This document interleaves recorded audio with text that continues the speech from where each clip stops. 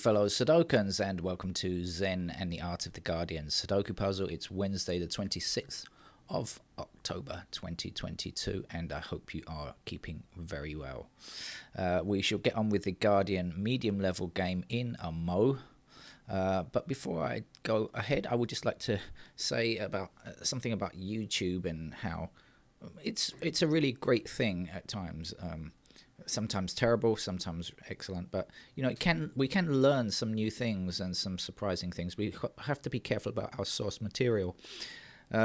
This morning I woke up and I saw there was a video from somebody that I linked to on this channel. I recommend as a really intelligent person who has great analysis on science in terms of data analysis, and this is a really important aspect of modern life and things we need to understand in a great way. She is not a medical doctor, but she is a data scientist.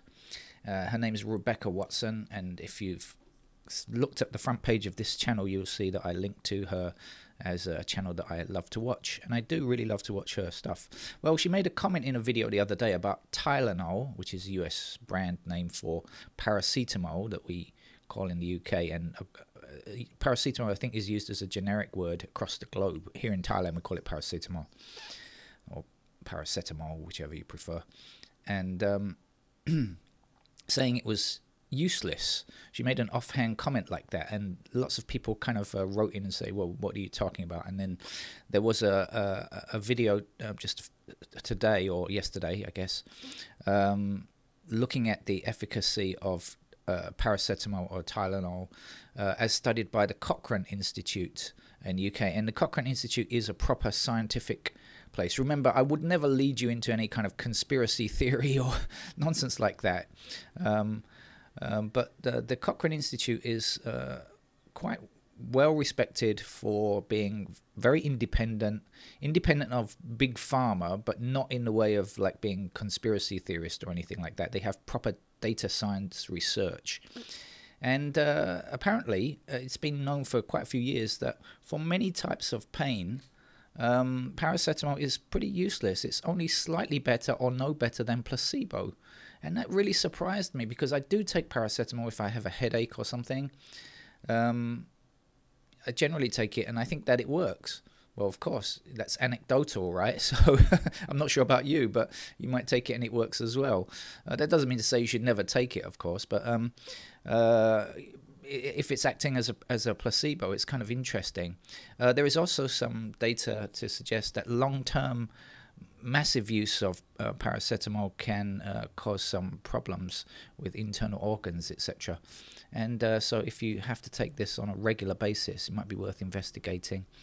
Of course, never take one data point as everything. Of course, we need to always, incorporate all sources. But Rebecca does a lot of research before she makes her videos to make sure that she can find proper scientifically backed data, not conspiracy theorist data, never, but proper, which you will poo-poo immediately, proper backed data. And so in general, she said she couldn't find much about it.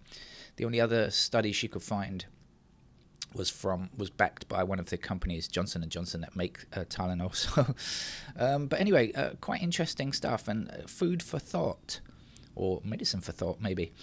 Okay, let's get on with so I recommend you watch that particular video, but I recommend you subscribe to her channel as well to find out some really excellent things about life, politics included as well. Very astute thinker she is. Right.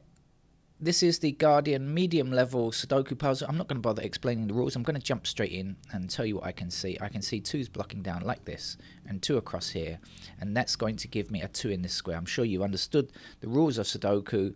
And even if you haven't understood them, you can probably guess just by looking at what I'm doing on the screen what it is. Okay, in goes the 2. We can now say that the 8's block down here like this. And that's going to put an 8 in that box there as well. So what's missing? 3, 6, 7. Okay. Okay, let's explore.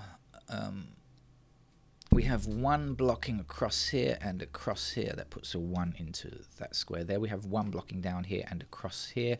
That puts a 1 there.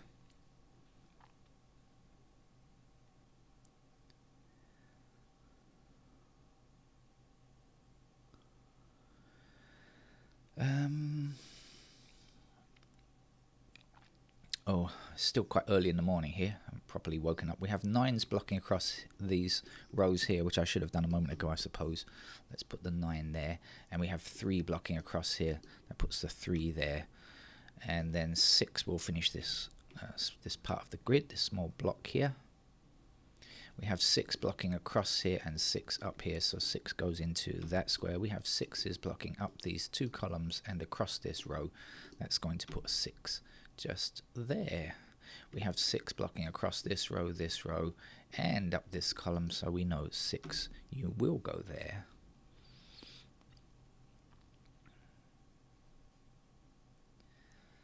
Alright, probably there's a lot to choose from now. Let's see.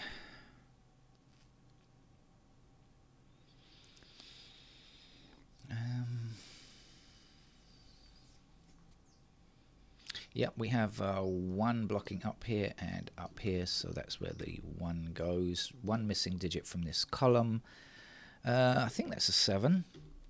It was indeed. 4 blocks down here, so 4 goes in that square. The missing numbers here are 3 and 9. That means that this square cannot be 3 or 9. It must be the other number. The other number, like the other woman, is a 5. 5 blocking across here, 5 across there. 5 goes down there. 5 blocks down here, 5 across here. 5 in that square there.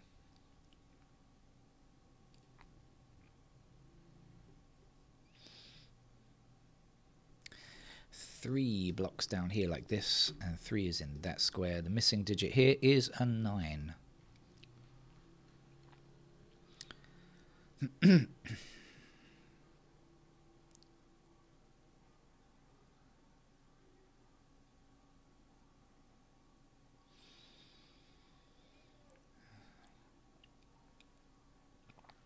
We have 1 blocking up this column as well, and across here, excuse me. So that's the location for digit 1. We have 1 across here and up here. So that's where the 1 goes. We have 1 blocking down here from there, 1 blocking down here and across here. That's digit 1. Digit 1 is now done. We don't need to worry about it. We have 3 blocking this square over here, so 3 is there. 9 finishes that block there.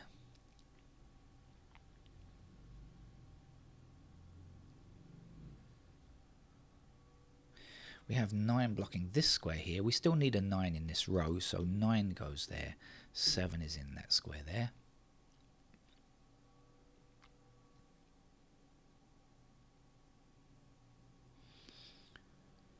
We have 4 blocking across here like this. That means that 4... Oh, no, actually 4 blocking across here as well. 4 is in that square. It wasn't what I was aiming at, but I just noticed it. 4 blocks up here like this. And we need a 4 for one of these 2 squares here, right, to finish the row. So that's where the 4 goes. And the last digit there is a 7. 7 blocking down here and down here. So 7 is in that square. 7 across here and across here. 7 down there. Oh, look, there's just one empty square there. Let's do that quickly. The missing number there, I think, is a 5. And there's 1 empty square down here too, and I think that's got to be an 8. So 8 blocking up here, down here, and across here. That's where the 8 goes. 3 blocks down here, so 3 is in that square. 8 is in that square. 8 blocks up here, and 8 blocks up here and across here. So that's where the 8 goes. The last number to get here is 9, I think. Okie dokie. Not much more to go now. It's been a very easy medium level puzzle, hasn't it? Hasn't needed any real thought, to be honest with you. We have 6 blocking down here. We need a 6 for this row, so that's where the 6 must go. Then the 3 will finish off that row. Right, what's missing now? Down here we're looking for 5 and 6. We see the blocking 6 here, so 6 is in that square, 5 is in that square. 5 blocks up here, 5 blocks down here, 5 goes here. The missing digit up here is 9, I think. 9 also blocks this square here, so 9 will go there. And the last number here is a 2. 1 empty square for this column, which will be completed by a 4. We have 4 blocking across here and 4 blocking up here, so that's the position for 4.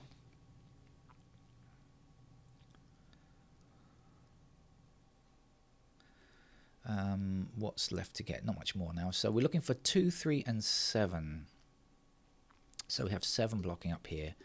That's where the 7 goes. The last number here is a 2. Our 7 blocking across here means that 7 goes there. 3 is the last number for that block. 3 blocks across here. 3 goes here. And 2 finishes a very simple medium level, so-called medium level puzzle from the Guardian, but really that was a very easy level beginner game, I would suggest. Thank you very much. Hope to be back later, although I've got work to do today and I'm probably going to have to take the cat to the hospital again, so I'm not sure how much I can do, but I'll try to do some more later. Bye bye.